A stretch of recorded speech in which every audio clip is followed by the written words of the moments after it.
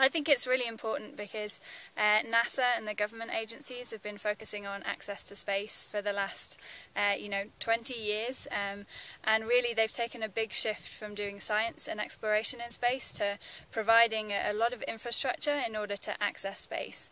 And the governments just have their hands tied, and they can't do that efficiently. So it's important that the commercial sector get involved and provide that access to space so that NASA and the other agencies can really get back to doing science and exploration.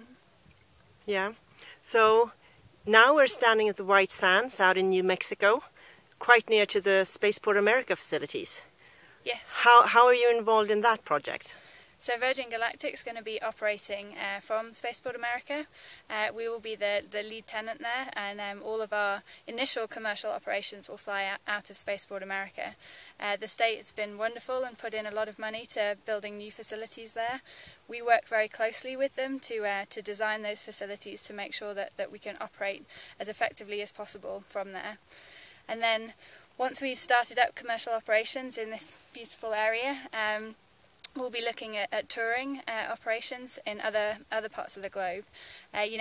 When you're looking at suborbital flights, the real difference for the flight itself is going to be what you're looking down on, or what portion of the Earth you're looking down on. And obviously looking down on White Sands and the local area around here is going to be very beautiful. But in order to give other experiences, we would like to be able to go other places, such as Spaceport Sweden, up in the Arctic Circle. You'll be able to see all the Norwegian fjords and all the mountains and all the ice and snow up there. It'll be a totally different experience, which will be fantastic. Yeah, they say that I have midnight sun in the summertime and polar nights Yes. in winter. And maybe we'll be able to fly into the aurora, who knows?